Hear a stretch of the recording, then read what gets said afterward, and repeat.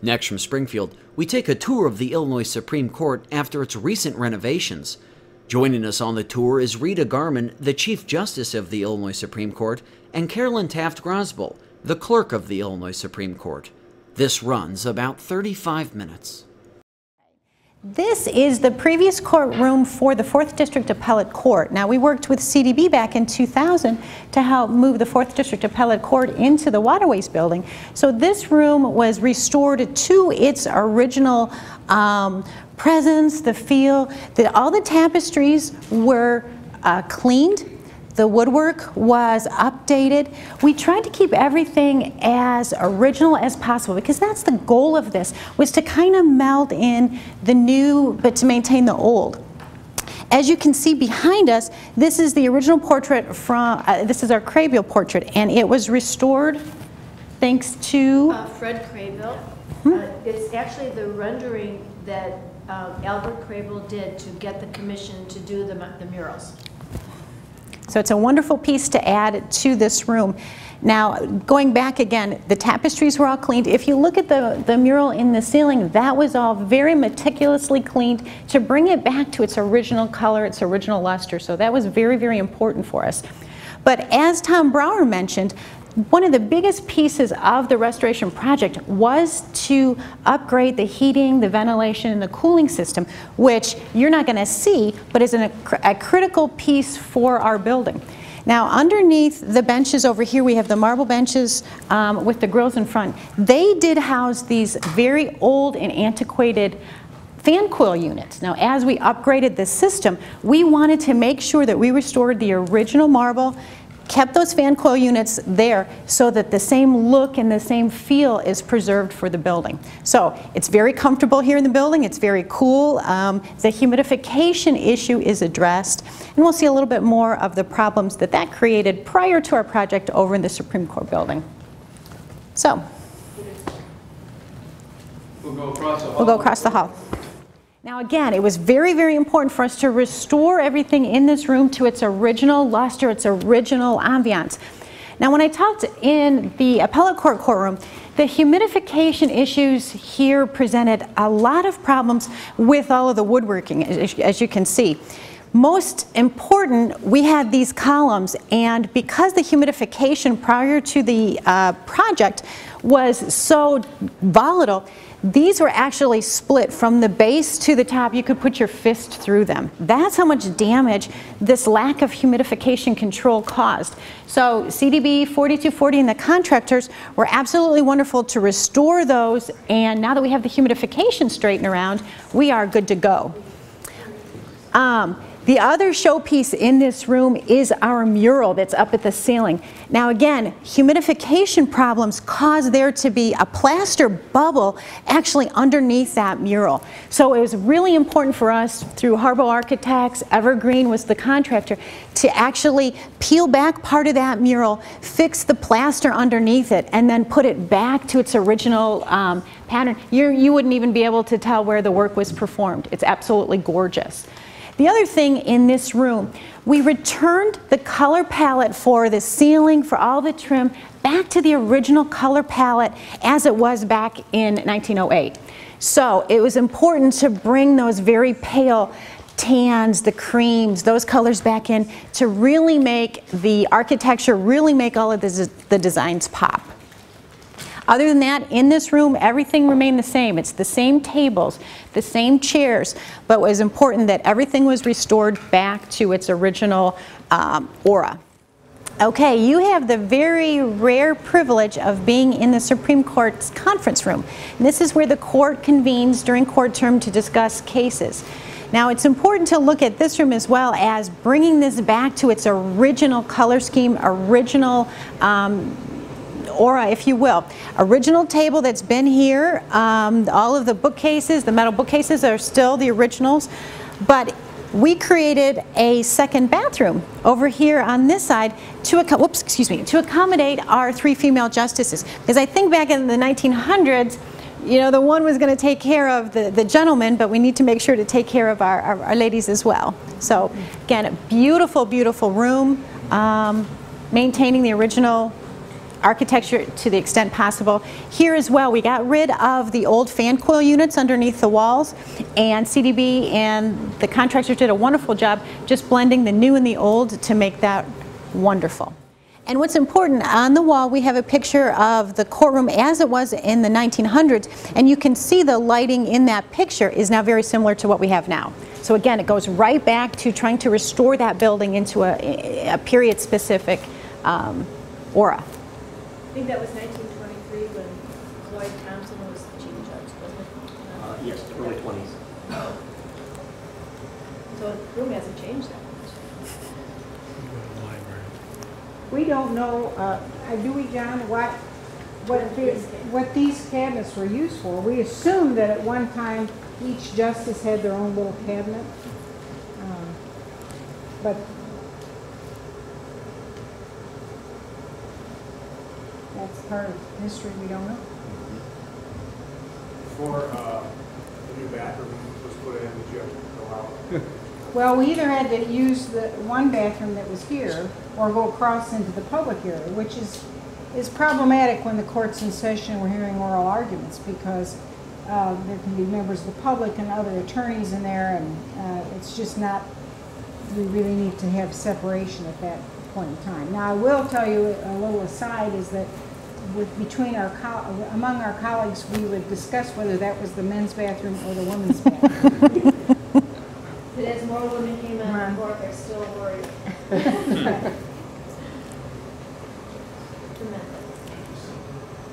Can you move to the library or corridor in the library?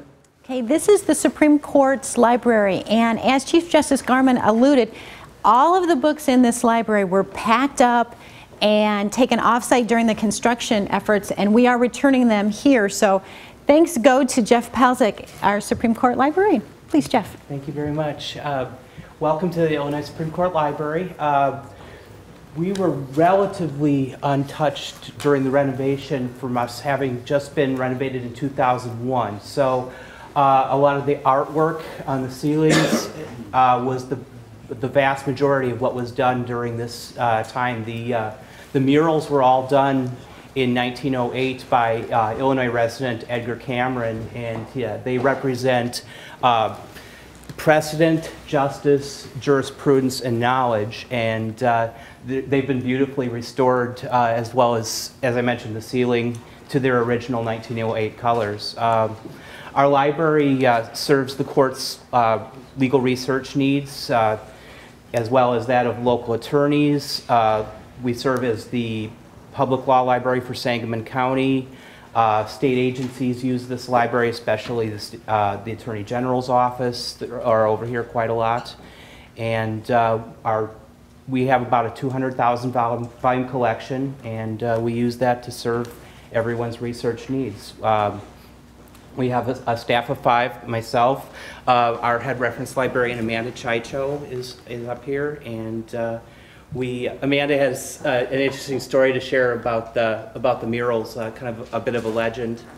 Well, as you've probably heard, the artist Kriebel did most of the artwork in the building, but Edgar Spears Cameron did the artwork here in the library. And the story that I've always been told is that Cameron was upset that he hadn't received the commission to do the entire building. And so Kriebel said, I have this artwork in the library, I'm much too busy with the rest of the building, would you please take this over? And the idea was supposed to be that Kriebel was associated with the Art Institute, and the Art Institute wanted their person to be in charge of the artwork, and they supposedly loaded the commission that selected the artist who was awarded the artwork in the building. Can I add to that? Actually, I found some letters from Cameron to his wife, which pretty much verifies everything she just said.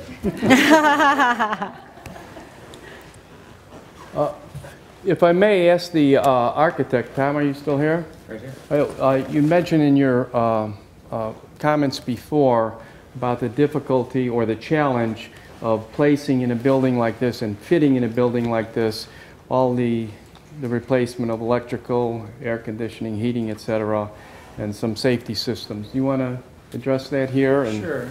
Would you move a little closer? So it may be relatively obvious in this space, but I'm guessing that in other spaces that we visited already, you haven't noticed things like the fire sprinklers because they've all been inserted into the fabric of the building in a way that you don't notice them, so that the historic effect isn't modified. The other things that you don't see are some of the things that we removed, like conduits that were on the surface of the wall that we no longer have exposed. They're now concealed in the wall. So that overall, we've restored the building to what it was originally. And again, you don't notice any of the mechanical system in this space, but it's all here working and keeping you comfortable on a hot Springfield day today. So for instance, the sprinklers are, you can see a disc there in that corner, and in the courtroom, for instance, and in the appellate courtroom, it required even more finesse to not only put it in the ceiling, but then to keep it consistent with the historical colors, background, etc. What was the, where did the money go on the project? What was the big expense? What were the more difficult aspects of the renovation? A lot of the money went into the mechanical, electrical, plumbing systems because all of that has been replaced, and we'll see that in the basement when we go down there. But much of it then also went towards the spaces that you're going to see and that the public sees, these historic spaces in particular on levels 1 and 2. There was a minimal amount of money spent in more back-of-house areas like the basement. And for instance, even the justices' apartments upstairs received very little of the expenditures of the project. So I think all the money was spent in the right places on this building. How state-of-the-art are the heating and air conditioning, since it may be another 100 years, and to what extent would that lower the operating cost of the building? Well, I don't know if any mechanical system would last another 100 years, but I would guess that the equipment we put in here will be here at least in 50 years. And you know, frankly, I don't know what the cost analysis is off the top of my head on the energy efficiency, but it's much, much more efficient than it was before. And importantly, as was referenced in the courtroom, you can control it so that the temperature and humidity within the building remains more constant, and that helps protect the woodwork, the paint finishes, and just everything in the building, including these books and other parts of the collection that we'll see in the basement. When you work on when you work on a building of this age, how different is it than, say, doing the same project on a new construction or something more relatively new? It's very different. You discover things along the way when you're doing a historic project that maybe were concealed from view to begin with. You also have limitations in terms of the space that's available for sprinklers and ductwork and equipment. So for instance, above this ceiling required contractors to get within a 2-foot space between the structure above and the ceiling. So it's not easy work to install that piping in that kind of space. I was going to say, was it your firm that was responsible for a lot of the historical research, or like, you know, when you got to surprises like that, you know, how did you solve those problems? Yeah. I would say it's a team effort. So for instance, at the very beginning of this process, there is an historic evaluation of the building, and that identifies the spaces within the building that are most critical and less critical. And so that's part of what we use as a guide for how to focus the funds available within the building. This is about, I think, close to a $16 million project? Total project budget, yeah, $16 million. Did you come in or under budget? We're under budget. By how much, do you know? Well, the final accounting's still being done, so I can't give you a specific answer, but I do know we did the three most important things. We restored the building to what it was, we did it on time, and we did it under budget. Okay, this is the room where the attorneys will wait prior to presenting their arguments to the Supreme Court. And it's a wonderful opportunity in this room to be able to showcase the previous justices of the Supreme Court of Illinois. And I have to give special thanks to the Supreme Court Historic Preservation Commission, who took all of these portraits and made them a uniform size for proper presentation in this room. And you can see it starts from here and it'll circle all the way around the room, and those pictures show every justice who has sat on the Supreme Court of Illinois. How many are there all told, you know?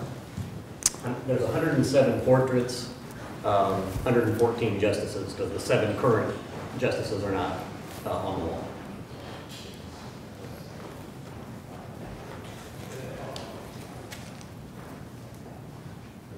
What about the doors here, the very ornate wooden doors? Were anything done to these? They were restored, and those are original doors. There's original, all of the doors are original. Where possible, we could save the hardware. We restored that as well and put that back on again. So again, the idea was we wanted to keep the same look and feel of the building, and to be very honest, some of the woodworking and the hardware is just exquisite. So we kept all of that. They're all original to the building.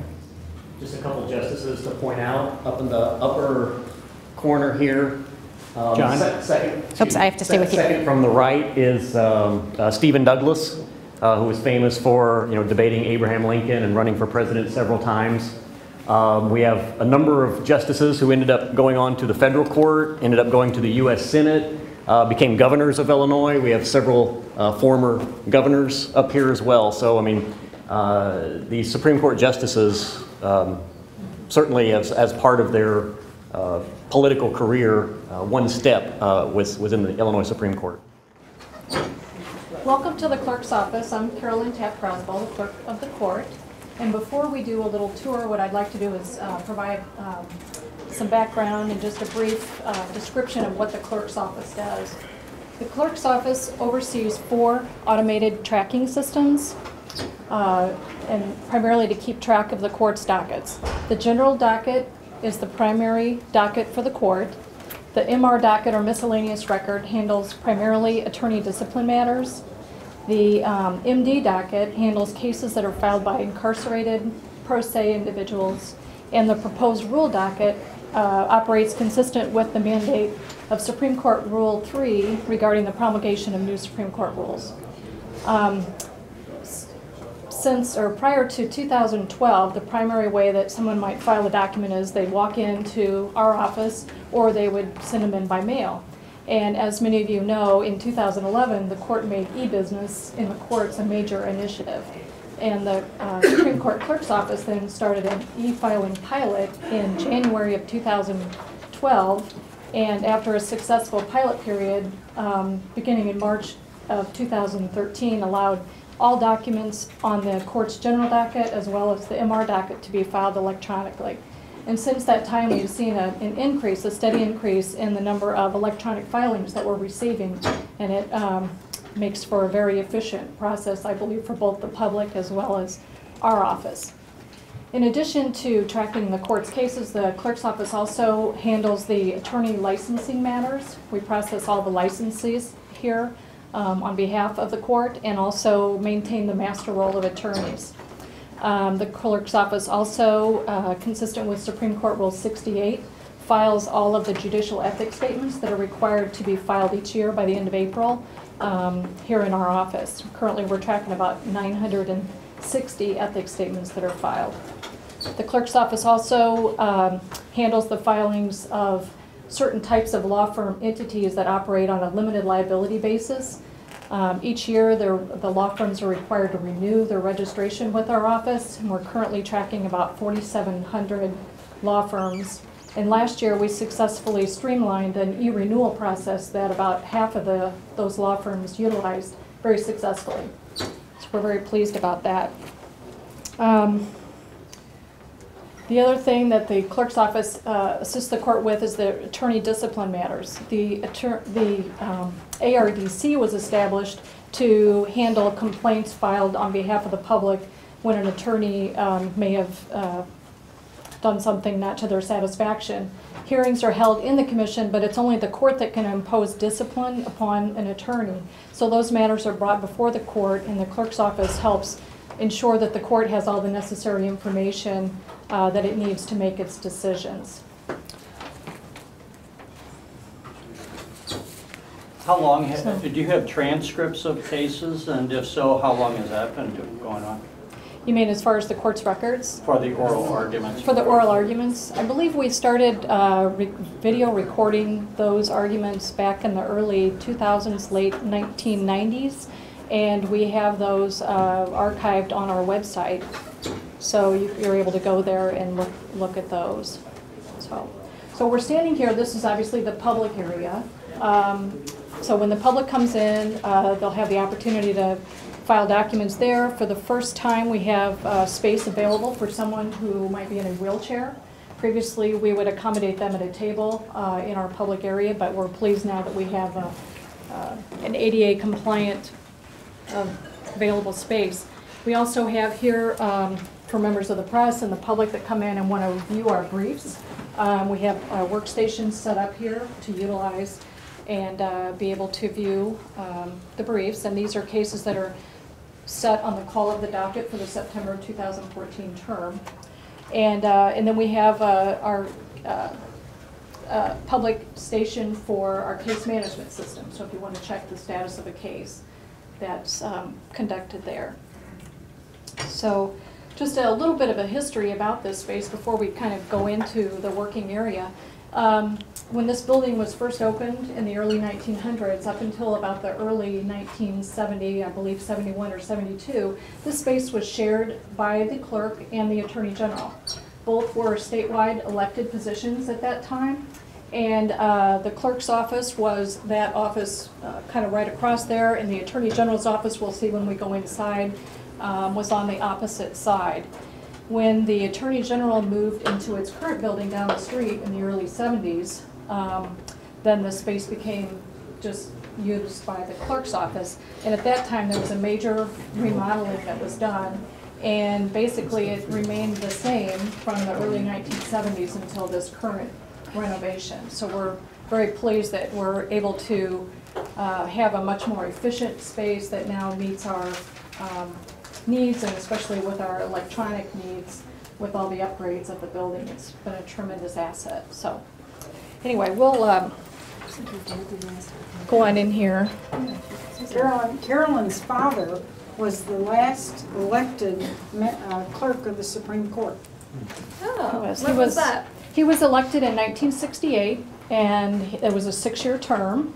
And when the Constitution was changed in 1970, the Constitution then provided that the position would be appointed by the court. So he served until the end of his term in 1975. So, yeah.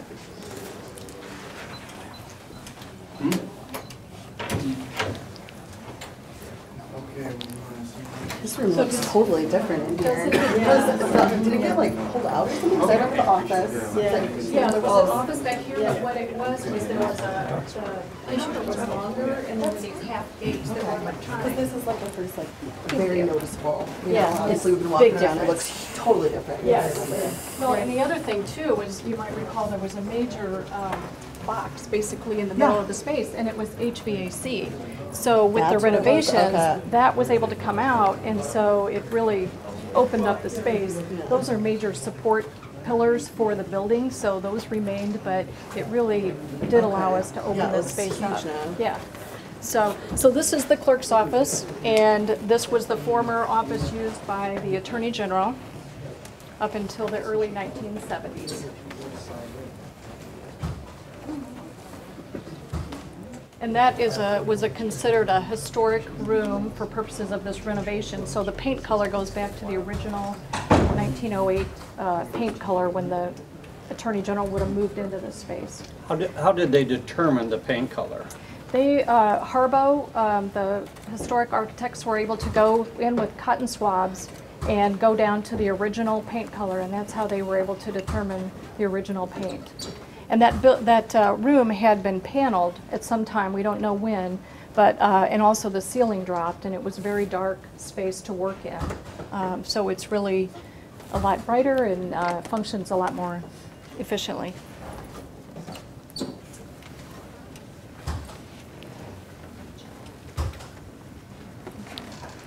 So over here we have, this is where the miscellaneous record docket functions are performed. So we were able to have some nice docket counter available there, and some space. And then this is the former clerk's office. This is now utilized by the chief deputy clerk. And again, it was another historic space, so the architects made the effort to put it back to its original condition. The hardwood floors in both offices were restored, which was a major change from the way the offices were previously. How did you perform your duties while the building was being renovated? Very efficiently. We, as was indicated earlier, we were able to relocate temporarily into the Herndon building, just down the street at 5th and Capitol. And we, it served our purposes very well. Were you just sorry to come back here? We were very happy to come back, yes. So, and one thing, the clerk stores all of the court's closed case files from 1972 to present down in the basement space. And I don't know if any of you were ever in our basement previously, but it had a very bad humidity problem. It was very high humidity, which isn't ideal for storage of court records. And also the plumbing was such that oftentimes we'd have pipes that would break, which again would cause water to spill on the cabinets holding the records. So during the renovation, all of those 1972 to present records were taken out of the building in long-term storage, but yet we were able to retrieve them if a member of the public asked for a set of the briefs or something from a closed case file. Are those all paper, or are there any plans to digitize those documents? They're all paper, but in 2012, when we began the e-filing pilot project, we began digitizing, and so now we do have those electronically. And even the records that come from the lower courts, we're scanning those, and it's much more efficient for the law clerks in the chambers. They can have quick access to both the record and the filing. As soon as something's filed, they have access to it. So it's been very good. So, and then over here we have, this is where the general docket primarily functions. Again, those are the main cases on the court's docket. The MD docket, serving those incarcerated pro se individuals also are handled over here. And then on the far corner is where the law license processing takes place. When the justices meet in a session and they'll have a pile of paperwork alongside them, maybe evidence, is that provided by your department? Yes. Yes, all the records are stored here and provided to the court to assist them.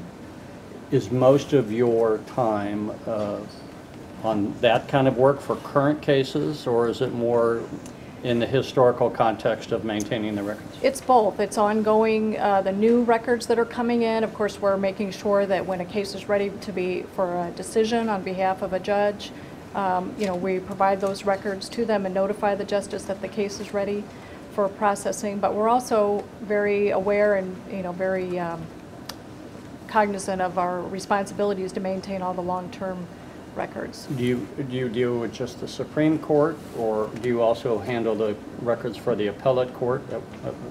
We just serve the Supreme Court. So the appellate courts each have their own clerk that function in a very similar manner as our office. Majority of the dollars for the restoration project involved the heating and the air conditioning system, which is previous to the renovation project. We are tied into the steam with the Capitol complex as well as the chilled water. But what we did is we replaced the air handler unit in this room that runs from that wall right by Mr. Kitchen all the way down here. And what that does is that's the primary source to provide fresh air, to maintain the humidity throughout the building, and to keep all of our systems very constant. And again, you can see the ceiling is exposed. This is where we have all of the duct work, all of the electrical, throughout the entire building. Starts here and then goes up through the rest of the building. So this is the primary cost for the project, again, based on that humidification need. Of course, the Supreme Court was housed in the Capitol, and so when they would come down for court, it was rumored that some of the members of the court played poker with the members of the legislature, and that this building became stakes in a poker game. That the thing was, if the Supreme Court justices won, then they got a new building. And they must have won. So I don't know if it's true, but it makes an interesting story. And in keeping with the tradition of playing poker, when they built the building, they built a tunnel from the Capitol to this building, so we could just picture that some of the legislators might have come across underneath the street to play cards, but we really don't know that. But we did close off that tunnel. Oh, you can't go through there anymore? You can see it, but you can't come through anymore. This is our long-term storage area that Clerk Grosball referred to. And as we kind of talk about melding the new with the old, when the floor was taken up in order to address some water issues that we had, we realized that as soon as all of the concrete came up, we ran into the water table, which then led us to understand a little bit more about the genesis for Spring Street. Spring Street happened to be kind of a reflection of the fact that the water table here is so high. When we took up the concrete, this whole area was flooded. So 4240, CDB were absolutely wonderful in trying to find long-term solutions for a problem that had plagued the building for a number of years. So there were drainage tiles added here, additional concrete, additional new sump pit to drain all that water out and remove it, so that should eliminate the problem. Just one of those things, when you tear into a building that's 100 years old, you run into instances that you didn't anticipate. Was there much mold problem when you came down here? There was, because of all the moisture from the spring coming through the walls, migrating through the concrete walls, but also then the lack of humidity control in the building. And how did you mitigate that or eliminate it? Well, a new mechanical system helps control the quality of the air down here now, and then all of the water in the spring that's beneath the floor here is drained off via tiles that Kathy mentioned to a sump pit and then pumped away. These can't be the only copies of old records, right? I'm going to defer. Carolyn? They had a question? These can't be the only copies of old records, are they? Yes, they are. Everything 1972 to present is here, and then the really anything prior to 1972 is housed over at the state archives. Okay. There's no second copies for any of them. They're the original court documents. There's mines of Okay, if you're ready to bear the heat, Joe, I think we're going to take them out here to talk about the outside of the building. It was very important for us as part of the renovation project to really focus on the security and the safety of our justices.